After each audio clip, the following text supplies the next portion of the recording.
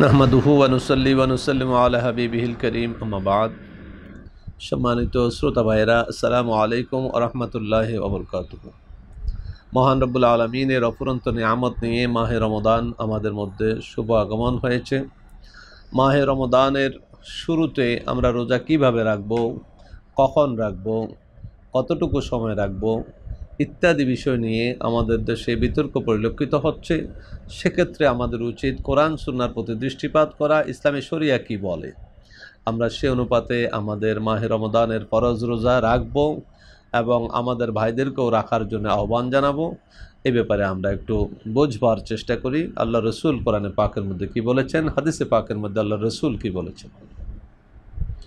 যেমন হাদিসে পাকের মধ্যে আল্লাহ রসুল রোজা রাখার ব্যাপারে বলেছেন যে সুমু লিরুইয়াতিহি ওয়াফতারু লিরুইয়াতিহি ফাইন গুম্মা আলাইকুম ফাকমিলু ইদ্দাতা শাবানা 30 মুত্তাফাকুন আলাইহি। হযরত আবু হুরায়রা রাদিয়াল্লাহু আনহু এই হাদিস বর্ণনা করতেছেন।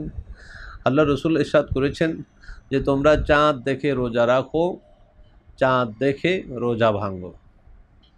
মাহে রমদানের চাঁদ যখন উদিত হবে তখন থেকে রোজা শুরু হবে। মাহে শাওয়ালের চাঁদ যখন দেখা যাবে তখন থেকে রোজা ভেঙে যাবে। ঈদুল ফিতর হবে এর পরের দিন। এখন আমাদের দেশে দেখা যায় 68 গ্রাম একদিন আগে রোজা শুরু করে দেয়, একদিন আগে ঈদ পালন করে। এই বিষয়ে আমরা একটু গভীরে যাওয়ার চেষ্টা করি। আমাদের হানাফি মাযহাবের প্রথম যুগের ফিকহের কিতাবগুলোর মধ্যেও লেখা আছে যে বিশ্বের কোথাও কোনো মুসলিম দেশে যদি চাঁদ দেখা যায় বলে প্রমাণিত হয় তাইলে तमाम পৃথিবীর মুসলমানদের উপর রোজা রাখা ফরজ হয়ে যাবে। কিন্তু বর্তমান যে অবস্থা আর তখনকার অবস্থা ব্যবধান কি, এই জিনিসটুকু আমাদেরকে বুঝতে হবে। ইমামে আজম আবু হানিফা রাদিয়াল্লাহু আনহু যখন এই ফতোয়া দিয়েছিলেন, ইসলামের প্রত্যেকটা ফতোয়া হয় স্থান, কাল, পাত্র বিচারে। ইমামে আজম আবু হানিফা রাদিয়াল্লাহু আনহু যখন এই ফতোয়াটুকুন দিয়েছিলেন তখন तमाम মুসলিম দুনিয়া ছিল এক রাষ্ট্রের অন্তর্ভুক্ত। প্রথম যুগে ইমামে আজমের প্রথম যুগে ছিল উমাইয়া সাম্রাজ্য, উমাইয়া খিলাফত। तमाम মুসলিম দুনিয়া উমাইয়া খিলাফতের দ্বারা পরিচালিত ছিল।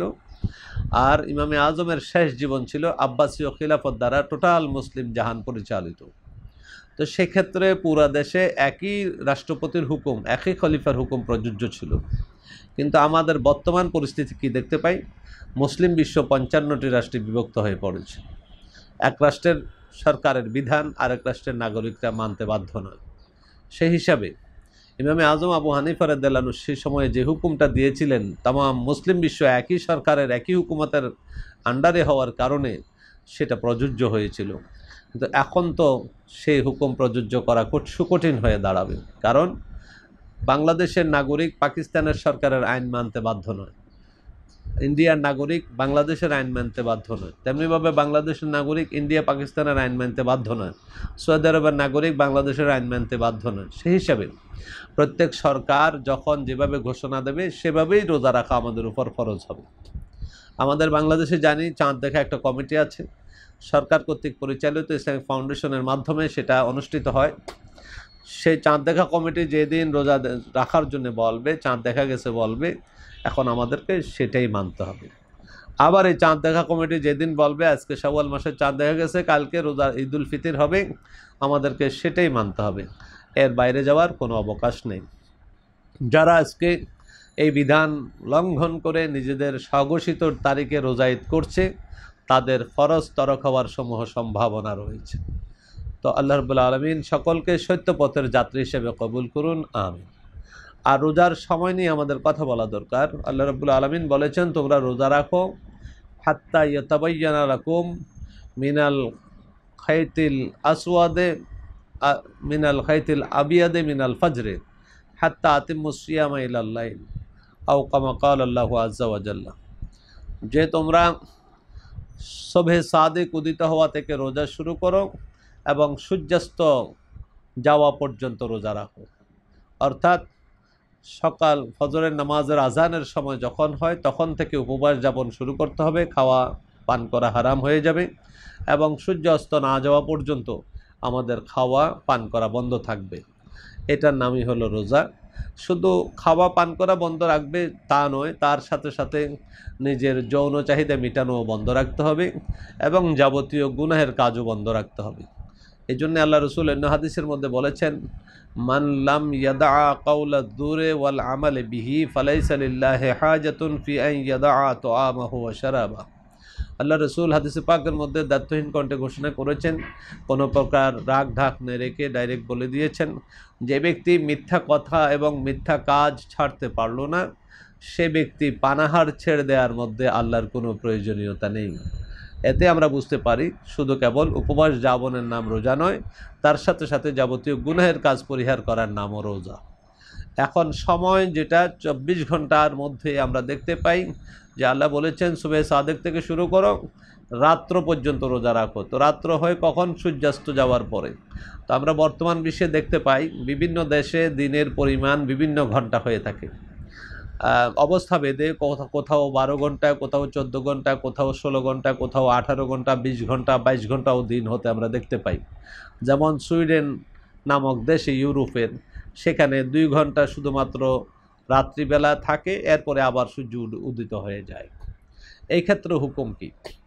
আমরা বিভিন্ন গণমাধ্যমে দেখতে পেয়েছি যে ইতিপূর্বে যাদের দেশে 20 ঘন্টা 22 ঘন্টা রোজা দিন হচ্ছে, তারা রোজা না 20 ঘন্টা 22 ঘন্টা না রেখে তাদের পার্শ্ববর্তী যে দেশে রোজা দিন ছোট আছে, ওই দিনের অনুপাতে তারা ওই সময় উপবাস যাপন করে আবার ইফতার করে ফেলছে।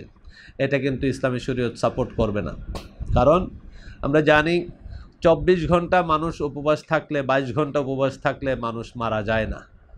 22 ঘন্টা যেহেতু 24 ঘন্টার মধ্যে উদয় অস্ত যে সমস্ত দেশে আছে, ওই সমস্ত দেশে রোজার সময়কে কাটছাট করবার কোনো সুযোগ নাই। ভৌগোলিক দৃষ্টিতে আমরা দৃষ্টিপাত করলে দেখতে পাই এই বিশ্বের মধ্যে উত্তর মেরু দক্ষিণ মেরু বলতে 2টা অঞ্চল আছে, যেখানে 6 মাস দিন 6 মাস রাত অতিবাহিত হয়। সেই সমস্ত অঞ্চলের ক্ষেত্রেই মাত্র সময় নির্ধারণ করা প্রযোজ্য হবে। পার্শ্ববর্তী দেশে যত ঘন্টা দিন থাকে অত ঘন্টা তারা রোজা রাখবে, আর বাকি ঘন্টা তারা খাবার দাবার করবে।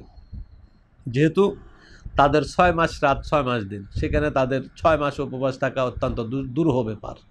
সেজন্যে আমরা এই ভিডিওর মাধ্যমে আমাদের জগৎবাসী সকল মুসলমান ভাইদেরকে জানিয়ে দিতে চাই যে 24 ঘন্টার মধ্যে যেখানে উদয় অস্ত আছে, সেখানে তাদের দিন ছোট করে রোজা রাখবার কোনো সুযোগ নেই ঘন্টার হিসাবে। বরং 22 ঘন্টাও যদি দিন হয়, তাদেরকে যেহেতু 24 ঘন্টার মধ্যে উদয় অস্ত বিদ্যমান রয়েছে, সেহেতু তাদেরকে 22 ঘন্টাই রোজা রাখতে হবে। সেখানে পার্শ্ববর্তী দেশের সাথে হিসাব করে 18 ঘন্টা 20 ঘন্টা রাখার কোনো সুযোগ নেই। আল্লাহ আমাদের সকলকে সহি পথে আমল করবার তৌফিক দান করুন, আর ভুল পথে পরিচালিত হওয়া থেকে আমাদের সকলকে হেফাজত করুন। আমিন। আসসালামু আলাইকুম ওয়া রাহমাতুল্লাহি ওয়া বারাকাতুহু।